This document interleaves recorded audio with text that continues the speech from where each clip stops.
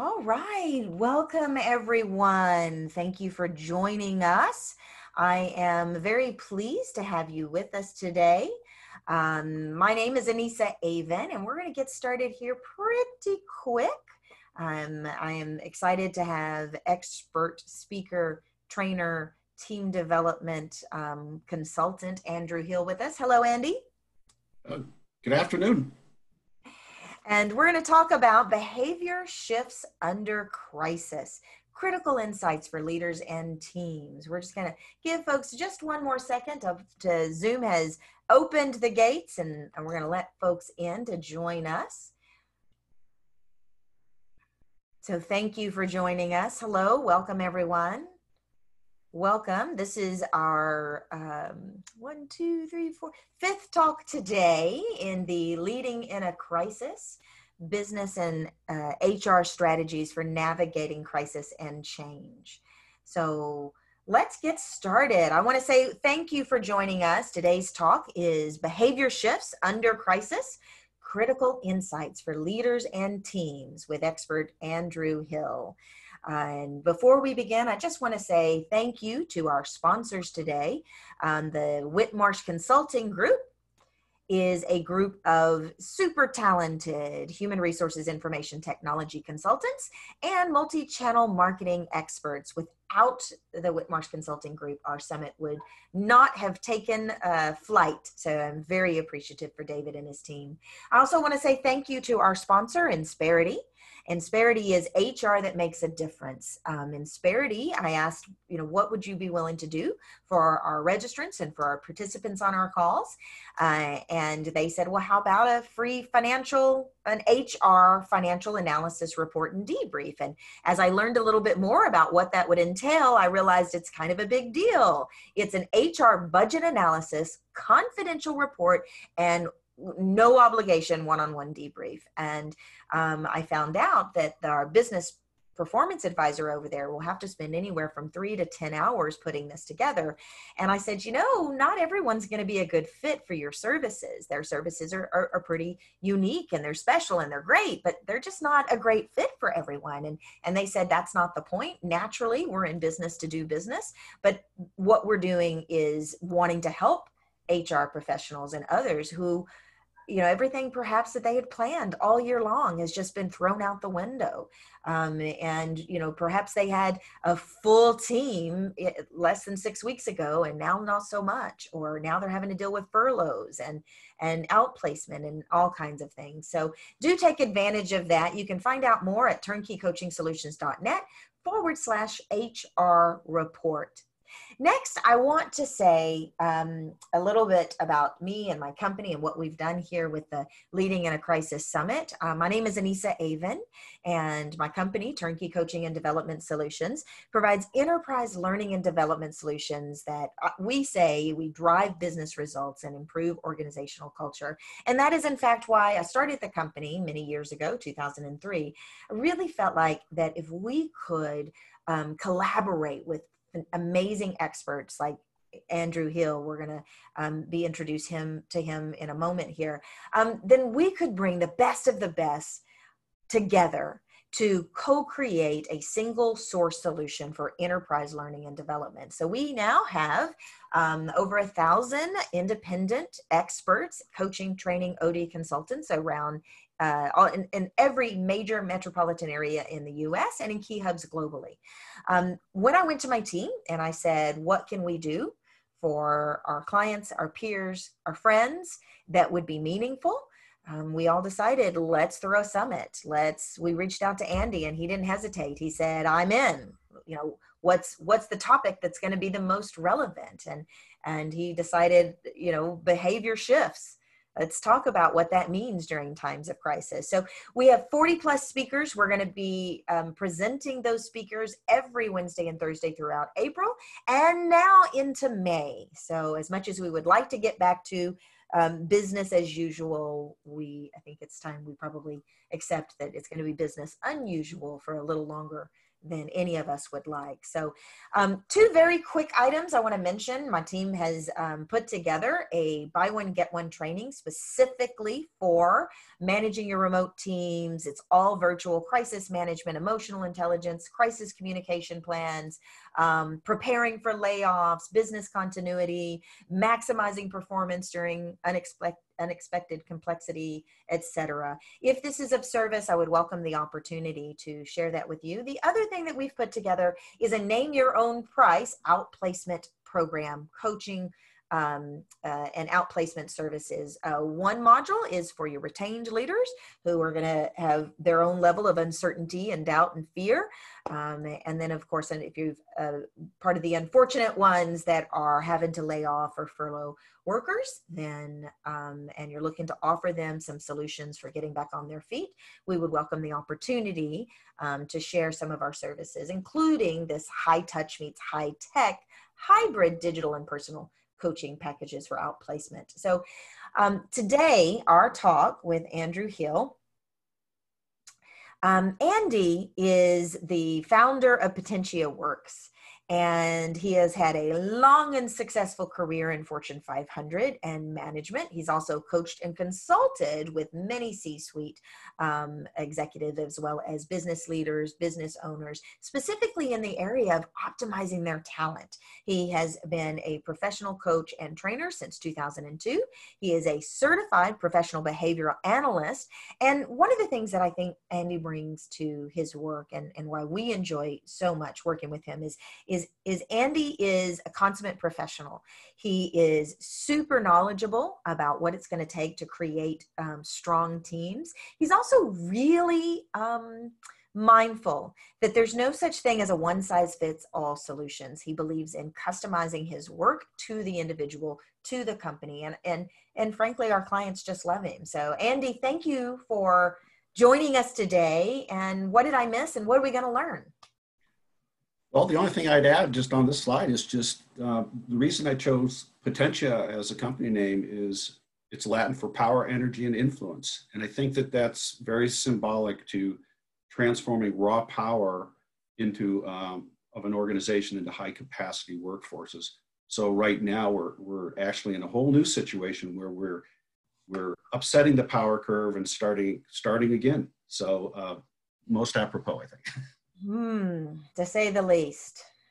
Okay, let's get on right into the main part of this. I like this graphic because it's kind of just reminded me of the wavy place that we seem to find ourselves in right now. And when I talk about behavior shifts, I'm really talking today about how our normal behaviors shift under duress, and we often don't realize what's happening to us, and how we start to communicate with our teams is at risk. We can undermine stability and productivity if we're not aware of these things. So that's what I'm going to talk about today. Excellent. So what we're going to cover, a couple of things. Just, we acknowledge times of uncertainty. There's challenges with working at home, especially with the virtual model, and the impact of the emotions on leaders and work teams is fairly critical. So communicating as a leader under crisis conditions requires mindfulness and good focus in order to handle the situation well. Ultimately, what we hope is out of this experiences that we're going through is that we'll have stronger, more productive teams when we're all done with this. Because typically, the old adage is, no pain, no gain. We're going to gain out of this. We're just not really sure how. So in the midst of all that, at least focusing on our communication styles can help. And especially for the fact that, your leadership styles can often be strained and extended due to a crisis like this. And we're going to look at that, what we can do about it. So some of the takeaways is that we're going to look at behavior-based communication styles. That's going to be based on the DISC model. Learn how stress affects each one of those, how communication will shift under duress, and then how you can increase self-awareness and regulate your responses better. That'll lower team stress and allow you to be more productive and harmonious. What do we know? Okay, we know things have really changed due to the virus. We don't know how long it's going to last. Right now, there's this uncertainty about how long will we have to operate this way. And most organizations are social distancing. It's going to be a word that we'll never forget, Yeah. and one we didn't even know about 2 months ago. And human beings are social creatures, so we're having to rely on virtual tools in the process. This last bullet is really important. Through studies, we know that the message in communications is very complex. 7% is based on words, 30% on tone of voice, and 55% on body language. So you can just imagine in our virtual world, what's missing now in this communication dialogue. So I wanted to ask a question before we jump into the next slide for the audience is, from a recent Gallup study, what percent of US employees agree that leadership communicates effectively? So if we could just kind of weigh in on that, percentage of US employees that agree that their leadership communicates effectively with them. All right, I see some answers coming in, but I have to say that I'm going to take a guess, and I know you're not going to tell me yet, but I'm going to say 30%. And we've got some 50%, 65%, 20%, 0%.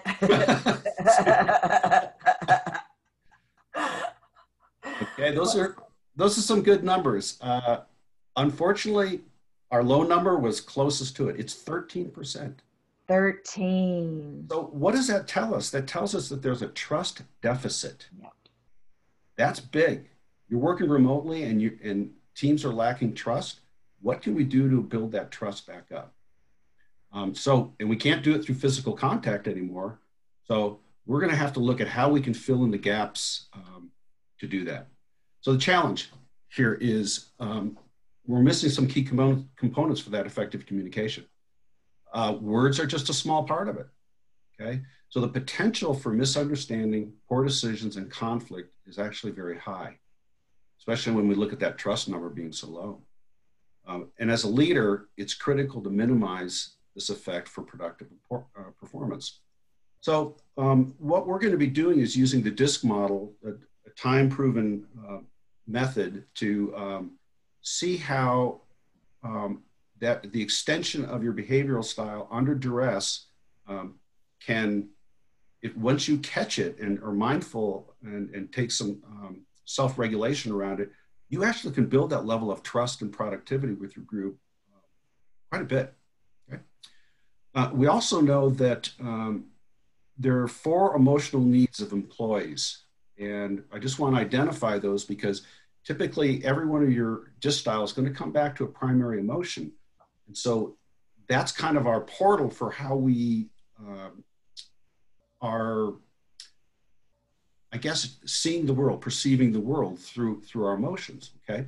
So the 4 emotional needs are trust in their leaders. So they need to trust in predictable behaviors, really important right now. Leaders need to demonstrate compassion and understanding for each person and realize that each person is unique. We also need to provide stability and hope. So that's kind of where we get to at this point. Let's just jump into the DISC model. So again, this is based on William Marston's research many years ago.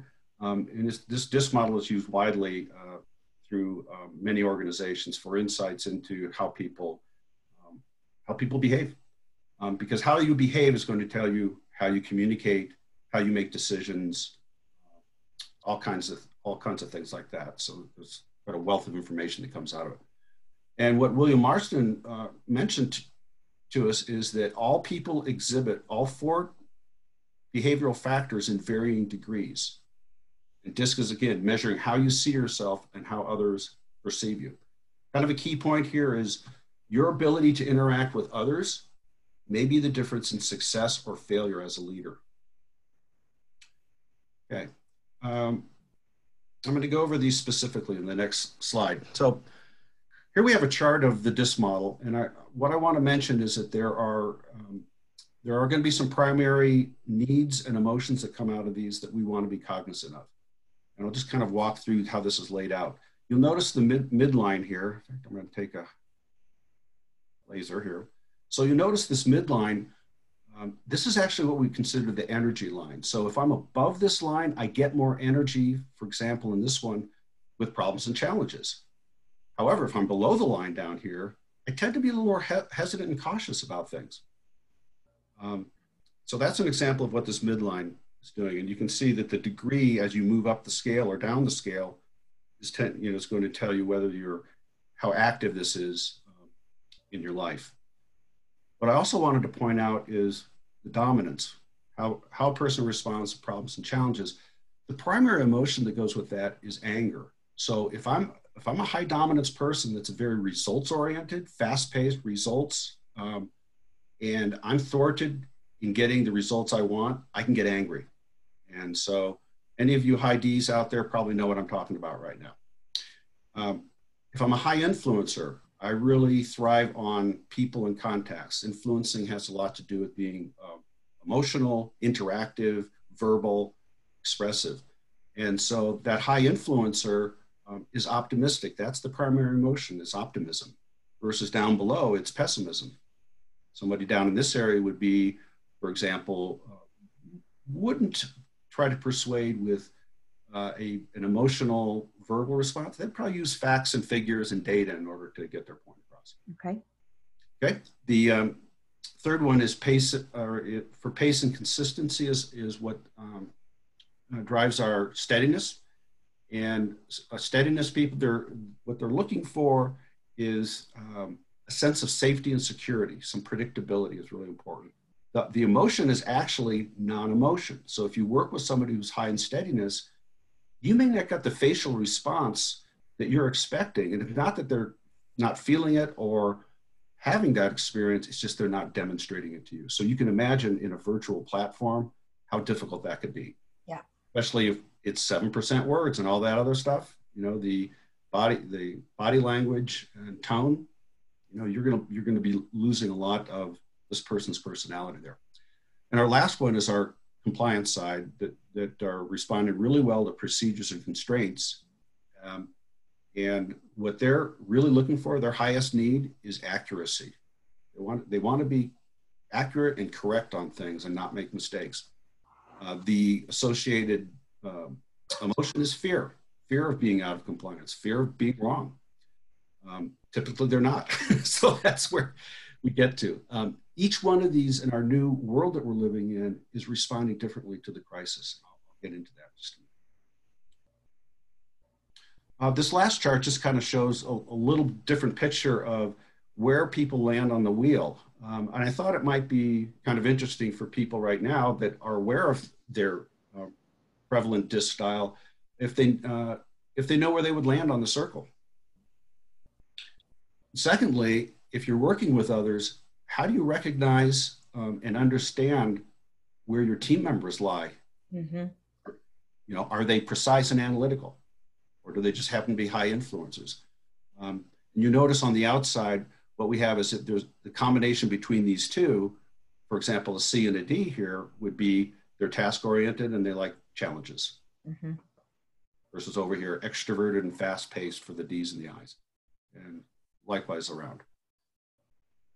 So the key to all of this is adapting your style to meet others where they are so that they get what they need, therefore they give you what you need. Mm-hmm. One other question I was going to ask people, they don't have to respond to this through the chat, but it might be healthy for people to think about what's their most critical work relationship. In other words, who is that person that's most critical that they work with? Is it a boss, a team member, or an assistant? And think about where they land here and just reflect. Am I meeting them where they are? Because if I am, I'm bringing down the tension and anxiety between us. And that's going to be helpful as we move on. And when you say meeting them where they are, let's say we have someone in our life, my husband, for example, very dominant, very assertive, Um, and I happen to also be a ID, depending on who you ask, or DI, like right on that edge. So when you say meeting them where they are, do you mean accepting them for their dominance or their direct assertiveness, or accepting them for their steadiness? What do you mean by that?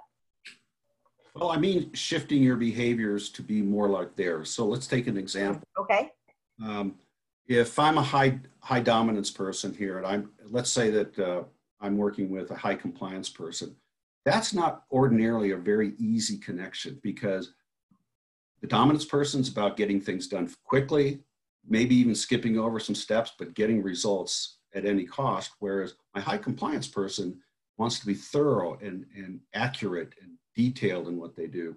So if I'm the leader oversee, what I'm going to probably do is slow it down a little bit, allow for that person's input, let them give me a plan, and then respond to it rather than just kind of barking out the orders.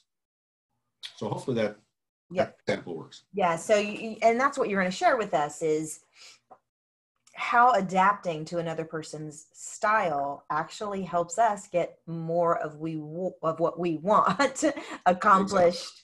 Exactly. Collaboration happens, etc. Is that right? That's right. Good question. So what happens? Okay, so in this slide, I'm showing that we have our natural style is basically our nurtured self in a bubble, if you will, where our needs are getting satisfied. We're like ourselves. That's like typically how we are at home. But when I adapt my style, I'm trying to meet the needs of others, typically, and that's changes to meet the demands of the environment. So now we're in a situation where it's an uncertain environment, and people are the extension and stressing of their natural style is leading to some poor communication that's not helping with team play. Mm-hmm. I've broken this up into a couple slides here, is how to take control of your stress. And I wanted to just walk through each style and just kind of walk through kind of a what to do and what not to do. And I thought that might be helpful, just a general review. So if I'm a high dominance leader, for example, or even a team member, if I sense that there's a lack of urgency, I tend to get into fight mode or even flight. But a productive response would be take a breath and relax and be open to input. We also know that high dominance people, are very goal oriented. So if their goal is being blocked, what happens? They get arrogant, probably speak out. One thing they could do is include others in those decisions. So in other words, open up a little bit and say, are there other options I'm not thinking about here? That level of inclusion tends to draw the team in. Down in the influencing side, let's say, for example, right now, I'm an interactive high people person and I'm stuck at home. So what happens? I don't feel very valued anymore. I don't have that constant interaction that I thrive off of. Okay, so what an unproductive response could be, I get really emotional, I get upset about it. I tell everybody about it. But what you could do is open up with the team and minimize the talking, listen more, okay? And we also see that's pretty common to this one down here, not being listened to. What can happen if I'm not being listened to? I start to overextend and become overly talkative. So the answer is slow it down and say, what do I need? Ask the team what you might need. That'll be helpful to get some interaction and input that you're looking for. On the next level, these are the S and the C. This is our introverted side, where the previous slide was, we're talking about our extroverted folks. High steadiness, okay?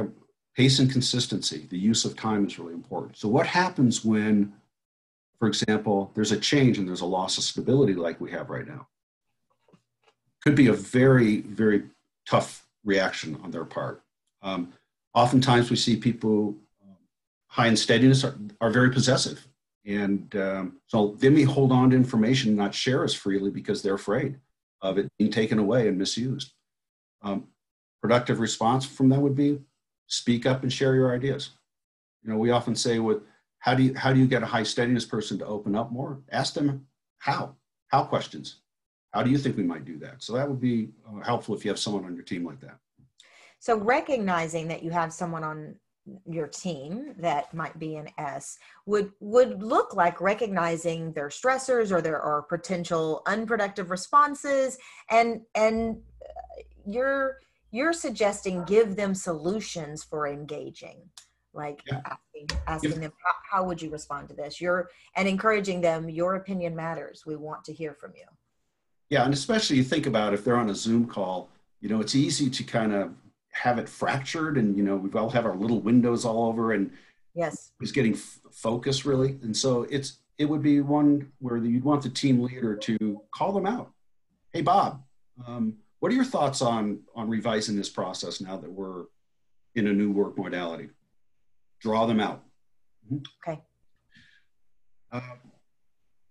All right. Unpredictable futures, big stressor for all of us right now, particularly hard for this steadiness.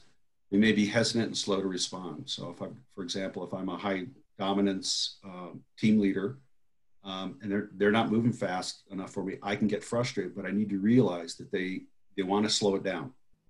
And so one thing that person can do is learn to say no or renegotiate the terms of the demand or the conversation that's going on. And then lastly, the high compliance, just going to pick a couple out here. Insufficient information. Well, there may not be a lot of information right now, right? We could be kind of stuck on that. They may go into avoidance because without the information, they don't move.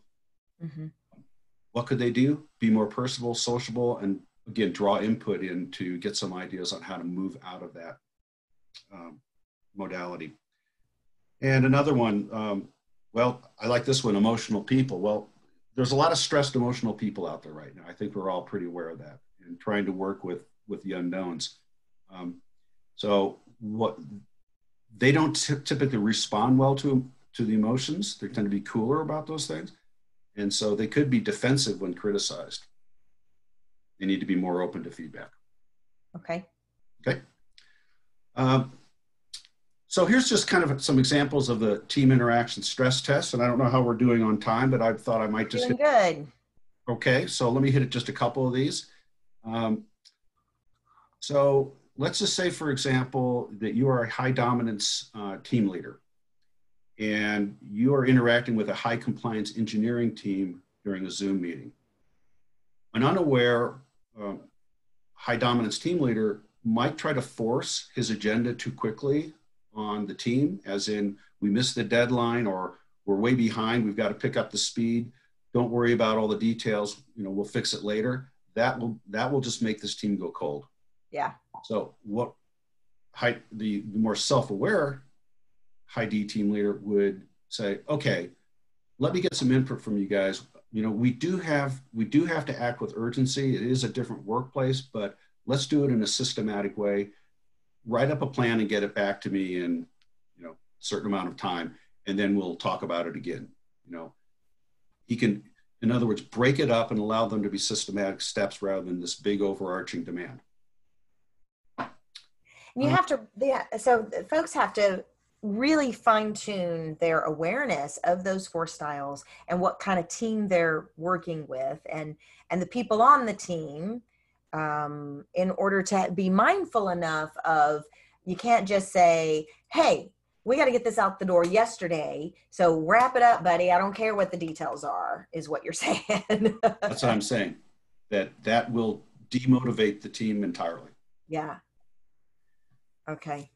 Let's just take this third one here. A high steadiness manager is instructing a high dominant staff person to revise a work at home policy. Well, high steadiness is going to take a more slower, process-oriented way of doing this. And that may be a little bit frustrating to the high dominant staff person who just wants to get it done. So a key for this high steadiness person would be to say, I know this is really important. We need to move fast on it. I just need you to be able to revise, get me the revision back. Let's review it with the team, and then we'll escalate it to the next step and just move through it quickly. That's the kind of thing the high dominance person is going to want to hear. If they heard, just take your time, don't worry about it, we don't even have a deadline, it's not going to work. Mm-hmm. Any others on here that you want to discuss, or shall we just? Yeah. So tell me a little bit about how to recognize you have a high influence manager. Um, you talked about the line, right? And I think that's probably how a person can begin to fine tune their awareness of the different styles. Is that right? If they tend to be Right. I'll give you the real quick yeah. answer. High dominance person is going to be fast paced, moving, and they're going to be driven to get results. They're Okay. active. They move fast. Okay. Okay.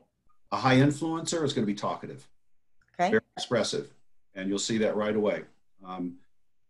The high steadiness tends to be it's going to be quieter, not as much emotion, and will want to just take things more methodically. Okay.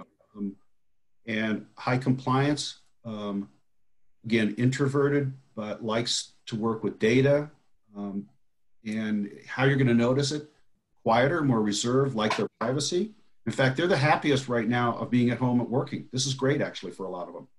Okay. All right. Because they don't have to interact with people now. They can Yeah. be completely alone. So we have to watch out for that, though, because it could become a problem. Yeah. Right. Yeah.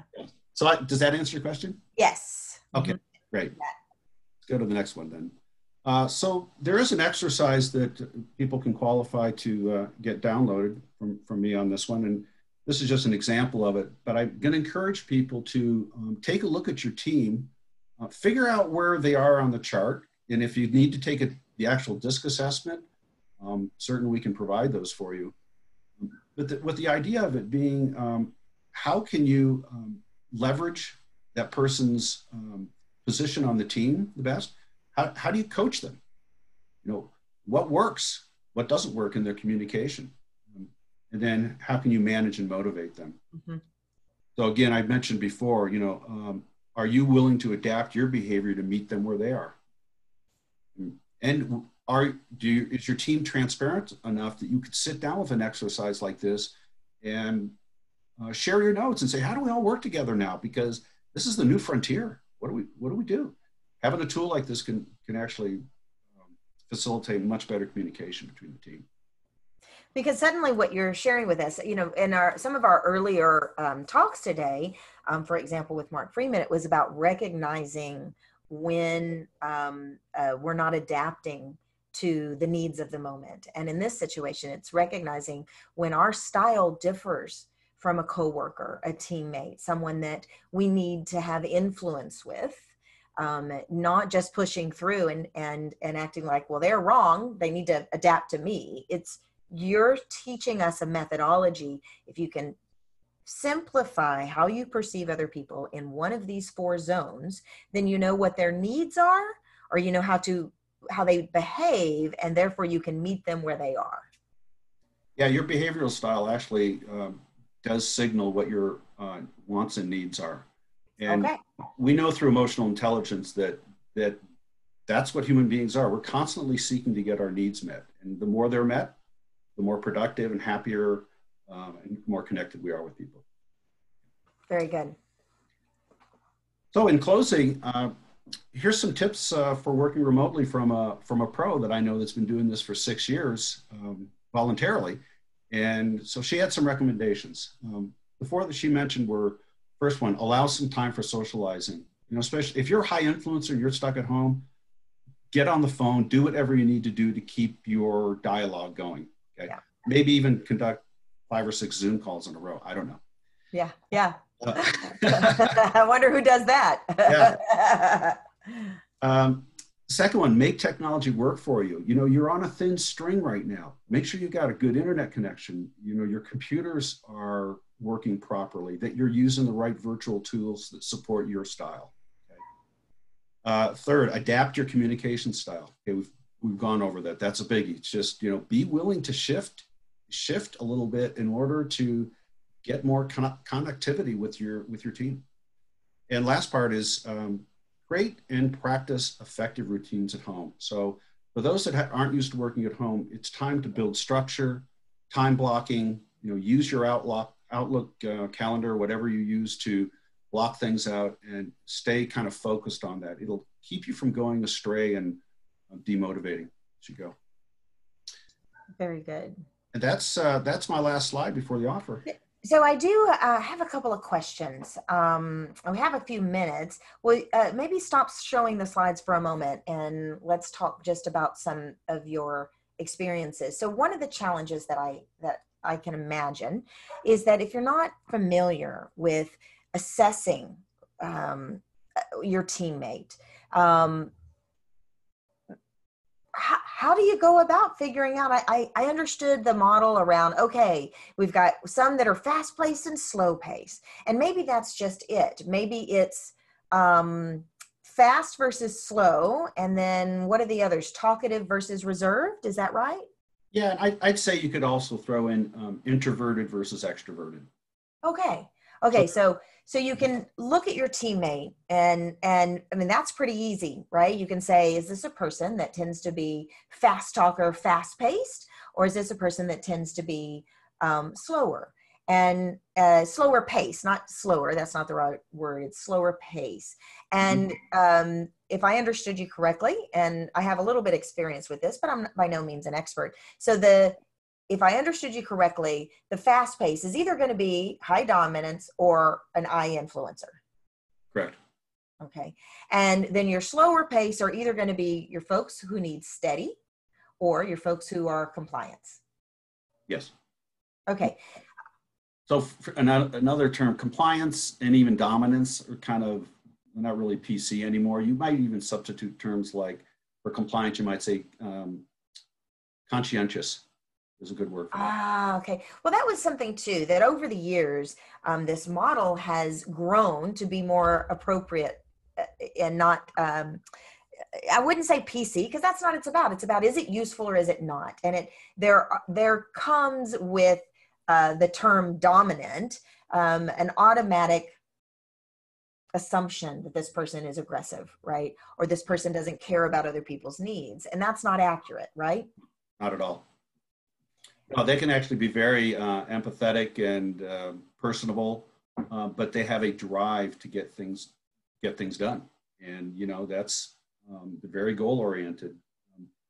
So if the more self-aware that person is, let's call them direct instead of dominant. So let's say that direct person likes to move through things quickly and accomplish things quicker than most other styles. It doesn't make them bad. It's just what happens is when a manager is unaware that he's like that, he can ostracize his teammates. It's really easy to do. Okay. That's the key. Yeah. So for example, like a good high dominance person was Patton. Patton was great on the battlefield. I don't think I'd want any other style out there, but he was terrible in the office. And he was terrible in the office because he wasn't able to adapt to the other styles. He used the same battlefield style. Exactly.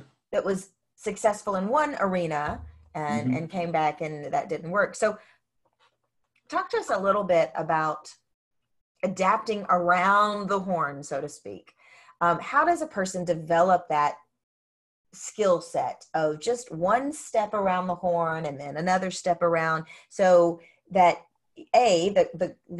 what you shared with us is, one, you have to start learning how to recognize your teammates, fast pace, slower pace, extroverted, introverted. So recognizing that. And then also, what do you do when you recognize it? Tell me, here's the real thing I think I'm asking. You mentioned earlier that these styles indicate their needs also, what it is they need from someone. How do we learn more about that? Well, I think the best way, frankly, is to take a DISC assessment. And the ones that I really prefer to use are made through TTI Success Insights, and they cover all that in great detail so that you can, it takes a lot of the guesswork out. I mean, now you've got the scientific, objective data behind it, which is helpful, because other than that, I've done training sessions with teams and we spend sometimes hours on this in order to really ingrain it in them. So it's not a simple answer, but there are some really good tools out there. And there's some things that I use when I do training that reinforces it. It's just Unfortunately, I don't have a slide that I could show you some of that with today, but Would you go back to that slide though, where you show the D, the I, the S, and the C, and it was pretty early on. That one right there, mhm. though, well, that one works too. Oh, you were thinking It this was one? the next one, the one with the little round guy, the little There we go. dude. So task oriented, challenging, extroverted, fast paced, introverted, slower paced, people oriented, cooperative. So let's say a lot, in my experience, many leaders that are working inside fast paced organizations are in the D zone. Not all, but sometimes many of them. And that is because they have a super sense of urgency. Do our other styles not have that same sense of urgency, or is that that's a Yeah, myth? they do not. Okay. No, that's typically you'll see that high dominance managers get there because they're pretty aggressive Mm-hmm. and they're very goal oriented. And frankly, that can be a problem as well as a gift. And so, um, but you do see a lot of people in that area because they're driven to get that level of success, and they'll move right up the ranks with it. So let's say that someone that's an S wants to move up the ranks, and they recognize perhaps I'm too easygoing, perhaps I'm too amiable, and perhaps my career goals are going to suffer because of that. Is that something that occurs? Yeah, um, but a high steadiness, let's say self-aware person who wants to say move into management or a leadership position will know that. And in fact, it's interesting that high steadiness probably make the best managers to work for because they're very open and easy to talk to. They're very accepting. But the challenge that person would have is that they need to be much more plan focused. In other words, plan out what their steps are going to be to get there and knock them off like one at a time. There won't be any big leaps. It's going to be a methodical approach. But if they've got that goal or that plan in front of them, they'll get there, and they won't make as many enemies along the way either. Hmm.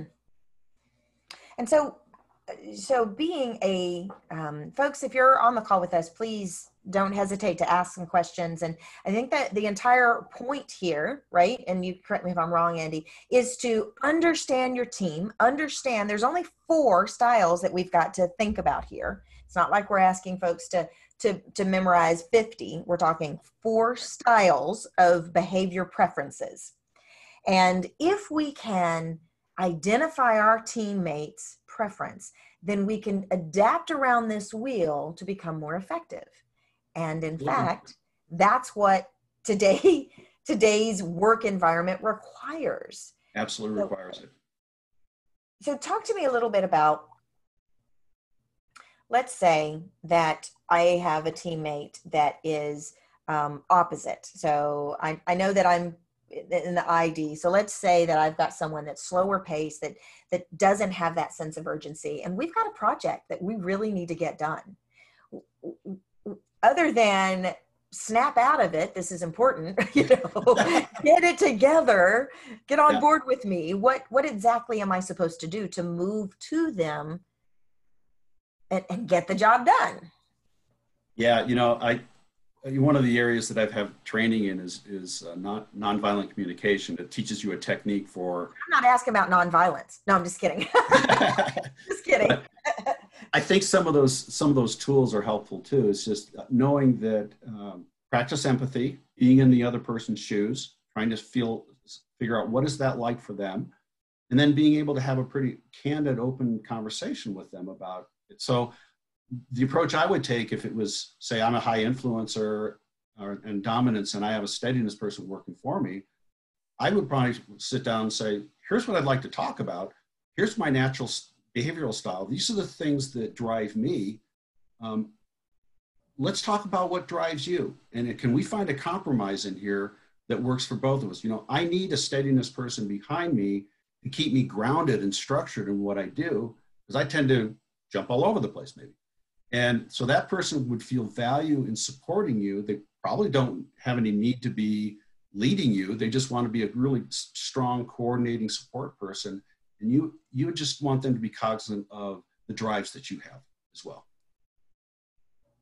So it's really about having open dialogues about your awareness of my tendency is X, your tendency is Y, or what do you think your tendency is? How can we meet in the middle to work more productively, collaboratively? Yeah, because a lot of times, like, this is like straight out of The Four Agreements by Miguel Ruiz. It's like we're making assumptions all the time about people. Yeah. And you know something? Most of us aren't psychic, and we're not right half the time. So why not just use some good communication to reach out and say, how did that land for you? Did I give you a good directive? Was I confusing? What do you need in order to move with this process? It's like start using just some open communication like that. Brilliant. Very good. Well, this has been very informative. I know that you have prepared several special offers for people. Share with people what you've prepared for us and how they can get a hold of you. Okay, 3 different items, and we'll take this first one. The one free offer that I have, courtesy of TTI, Success Insights, is a free link to an assessment called Working from Home. And so they offered it to me, and I thought I would just offer it to you. They're doing this to try and help the world through the challenge we're having right now. It's great. Nice. So the assessment has on one page, it's all behavioral based. So you'll take an input that's like a DISC assessment. It'll give you one page on how you should structure your home work environment to be at your best based on your style. And then there's several pages after that will give you instructions for how to work with a high dominance, low dominance, high influence or low influence. Okay. So that's really nice. And that's free. So you can see that's the link right there that people are welcome to click on that. And the second one is a drawing for the leadership development kit. And that's going to be those worksheets that I showed you in the slide about diagnosing your team, identifying where they land on the chart. And there's some really good worksheets for how a leader can work with his team. So I think we're going to do a drawing for those. Yes. And the system will automatically identify randomly registrants and send that out, notify you, and then you'll be in touch with them. Yep, absolutely. The last one, my exclusive offer, this is based on just trying to help people through this time with greater awareness, which will greatly reduce their stress and anxiety. It's one called the Trimetrics EQ, and I'm going to include 4 coaching sessions around it for half off the normal price. So wow, that's great. This one focuses on, will focus on change during the crisis, and it's going to look at your behavioral style, motivational style, and your emotional intelligence all wrapped up together in one assessment. So it integrates all those together. It's a fantastic tool. It's going to help you weather the storm, higher sense of self-awareness, new tools to lead and better understand other people. So beautiful. Just an optimum tool for someone to use. So that's usually $2,500 for the whole series, and I'm going to do it for $1,250 for at least the rest of this month. That's fantastic. Thank you for that, Andy, very much. Well, this has been very informative. You guys reach out to Andy. There's his information on the screen, ahill@potentia.works. And his phone number down there. Andy, thank you. This has been, much more, I'm familiar with this material, but we really talked about adapting our styles around the horn, so to speak, in ways that I hadn't considered before. So thank you. Thank you for joining us. You're welcome. Thank you. All right. Thank you, everyone. Have a great day and stay safe and healthy.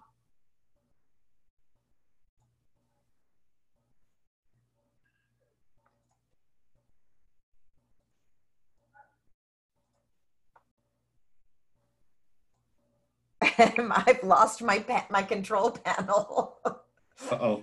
I know. There it is. Thank you, everyone.